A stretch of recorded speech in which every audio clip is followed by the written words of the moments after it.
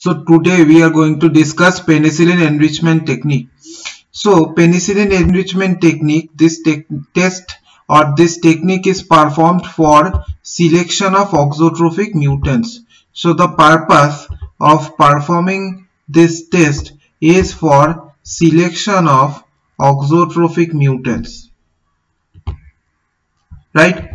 So whenever we are desired, suppose we want to select only the auxotrophic mutants from a mixture of both auxotrophs as well as prototrophs. So then we can perform this penicillin enrichment technique. This method we can perform where we will only select for auxotrophs and we will discard or we will not take into account the prototrophs, right? So this test is for that. Now let us see the protocol for this test. So we take a test tube, and in this test tube the media that we take, it is actually called as a glucose salt broth. Okay, so the media is actually glucose salt broth, and in this media, as you can see in this figure, this media contains both prototrophs as well as auxotrophs. Okay, so now we need to separate the auxotrophs as well as we need to separate the prototrophs from the auxotrophs. Okay, our desired microbes are the auxotrophs. Now if we recapitulate it, what are prototrophs? Prototrophs are those bacterial cells which can synthesize all of the nutrients required for their growth. Okay, they can synthesize all nutrients required for their growth. Those types of bacterial cells, these are called as the prototrophs.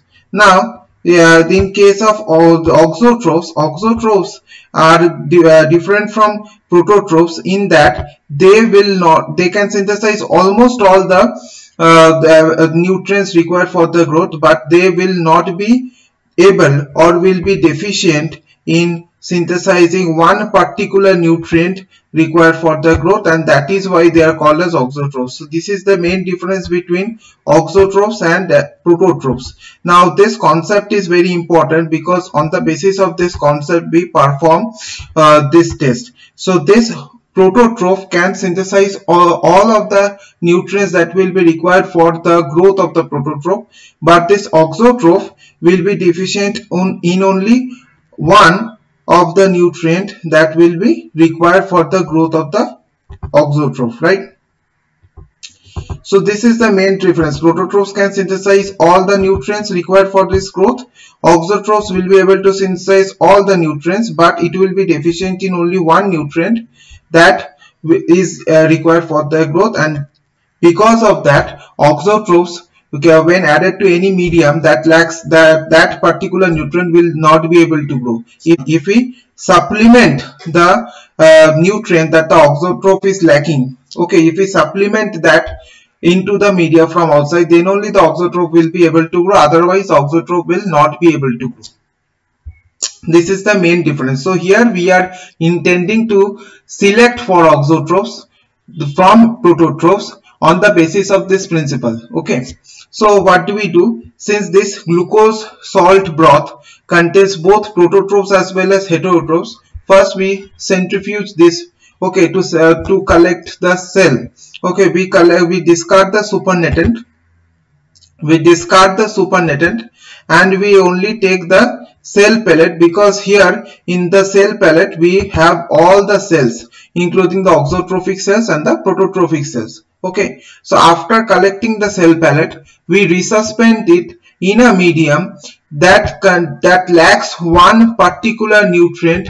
Okay, and we add penicillin to the media.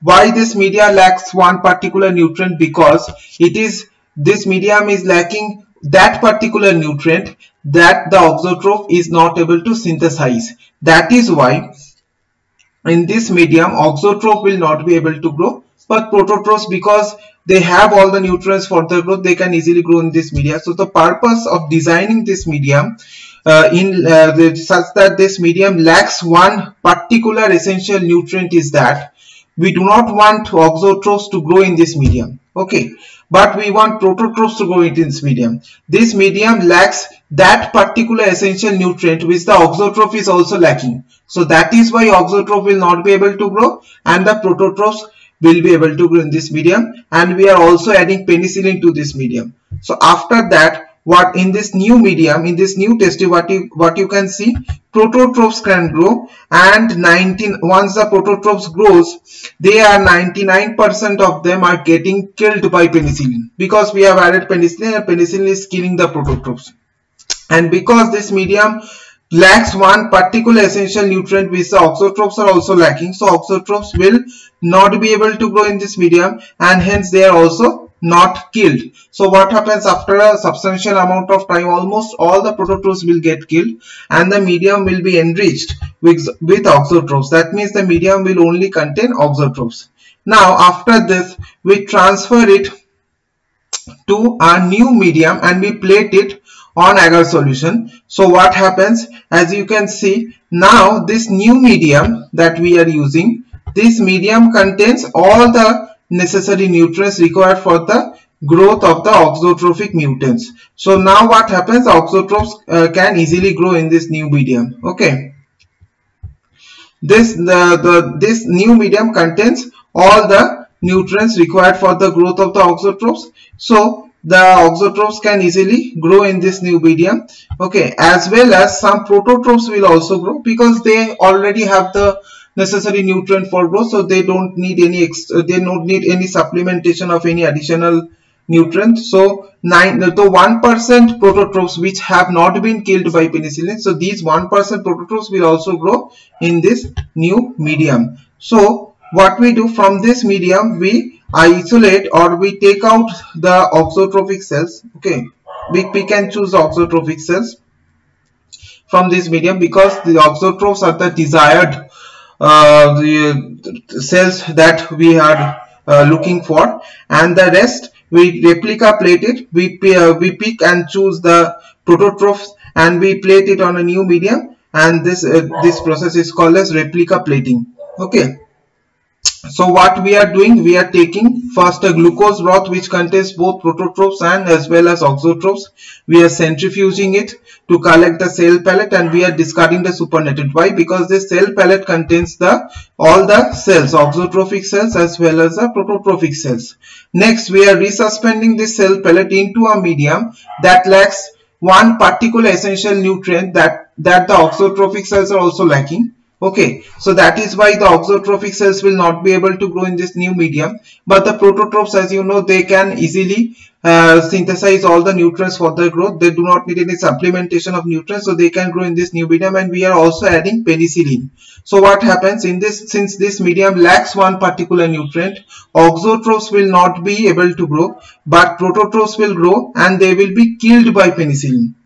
So once they are killed, the medium becomes enriched with auxotrophs. Okay, and then to neutralize the penicillin, we add penicillinase. This enzyme deactivates the penicillin, because otherwise what happens, when you plate the auxotrophs on a new medium, if penicillin remains, that will also kill the auxotrophs, so we don't want that. So we add penicillinase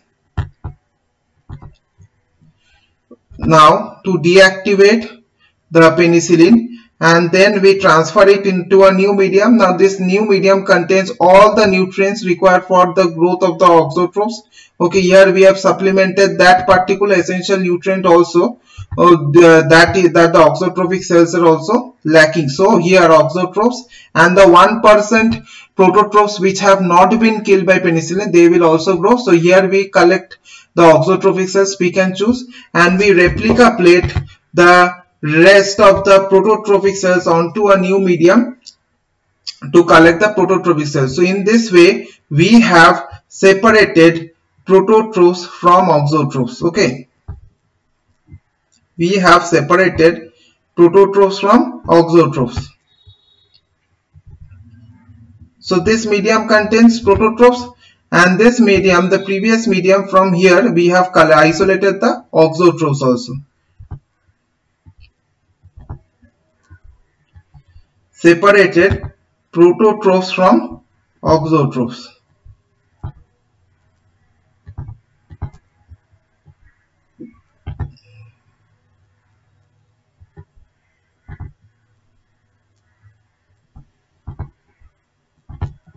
Okay, so this was our goal. Now someone may ask why we are replica plating here. Replica plating, as you know, so replica plating is mainly performed because to screen for a desired phenotype. Okay, so this replica plating technique, I will talk about it in a separate video. So replica plating is mainly used to screen for a particular phenotype. So here, after collection of auxotropes from this medium, we also desire to collect all the prototrophic cells also. So we are replica plating the prototrophic cells onto new medium, and then we are collecting the prototrophic cells from this second medium.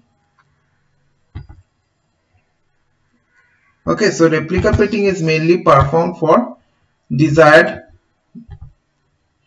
phenotype. Selection of, or the screening of desired phenotype.